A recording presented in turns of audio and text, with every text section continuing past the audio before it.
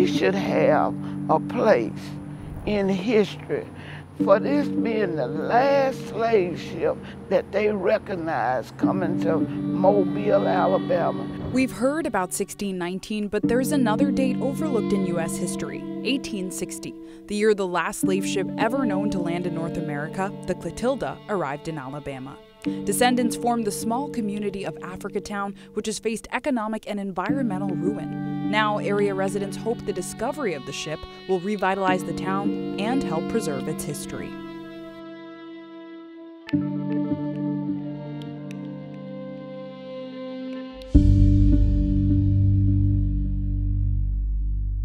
This back here, that's the little mini museum. I started from Africa and I carried over until today.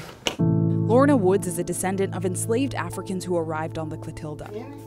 Over her lifetime, she has collected her family heirlooms and artifacts and hopes one day they will be placed in a museum. This is a basket that you would have put on your head or shoulder to pick cotton. This is real cotton come out the fields.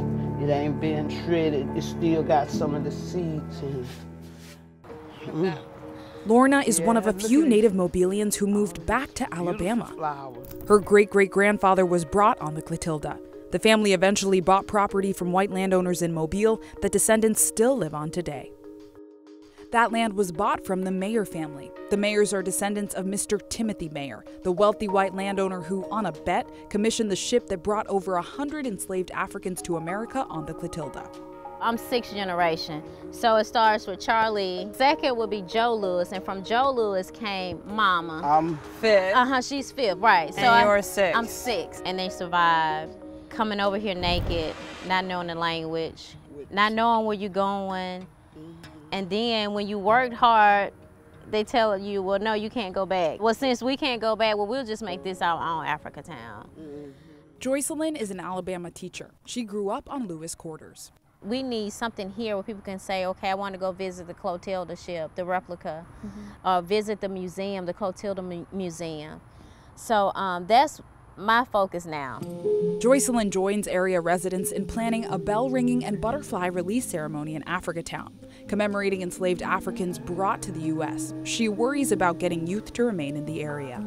Living in Alabama, and I've seen this, most people my age or younger, once they go to college, the main goal is to leave here and never come back because they want to see some type of growth. About 20% of Mobile County lives below the poverty line, almost double the national average.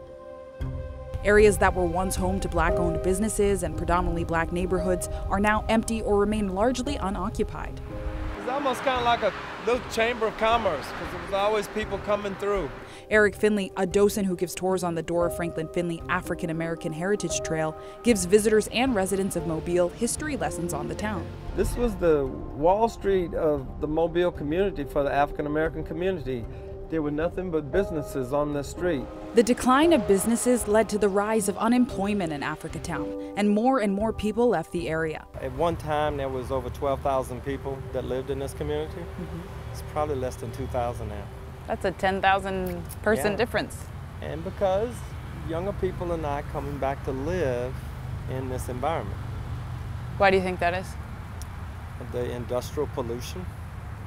We're surrounded by paper mills, chemical companies, asphalt companies. It's not a good environment. Africatown residents like Joycelyn are suing area companies for health damages they believed were caused by pollution from neighboring manufacturing sites. I was diagnosed in 2016. With cancer? What kind of cancer? Breast cancer. I fought. You know, I was like, okay, my ancestors went through something, you know, they had to come over here not knowing, you know, anything, and I was like, I'm gonna fight. And I would tell people, I said, okay, it's, you know, today is my treatment, and I'm taking my ancestors with me. These environmental conditions make rebuilding Africatown an uphill battle for those trying to bring hope, community, and vibrancy back to the town. Some community leaders believe in order for Africatown to move forward beyond economic reparations and settlements, the descendants of alleged slaveholders, the Mayer family, need to acknowledge their role in the area's complex history. I don't think much about the Mayer family. I think that they have to come to the realization that in order for healing to take place, they have to do some things that they have not done before. One of them is to apologize. Anderson Flynn is the president of the Mobile County Training School Alumni Association, which preserves the history of the Mobile area. I don't think that you can move forward until you recognize that so many people have been hurt. And unfortunately, certain people are still being hurt by their actions, in the sense that the Mayers still own a great deal of land in this area, and they have a great deal of influence. At some point in time, until they are able to come into this community and sit down and really have a serious conversation about what took place and what is equitable and just and fair, because they profited tremendously off of this in so many ways. The Mayer family did not respond to our request for comment. Despite their silence, the Africatown community continues pressing toward their goal of renewing Mobile County, organizing commemorative ceremonies, and establishing landmarks and heritage trails where tourists can learn more about the area's history. The founding of the hotel is the catalyst for doing a better job of telling our story. That it will be told for the world to know, and for us to not forget it.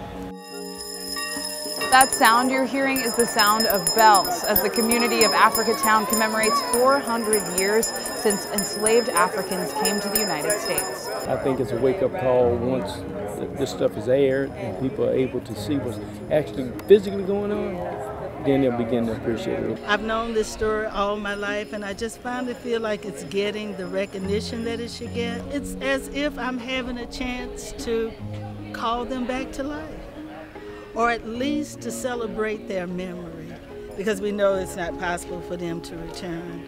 But it really is a wonderful feeling to have them recognized and everything that they had to have encountered or endured. The Alabama Historical Commission filed a claim under maritime law to ensure that the Clotilda remains a publicly owned resource.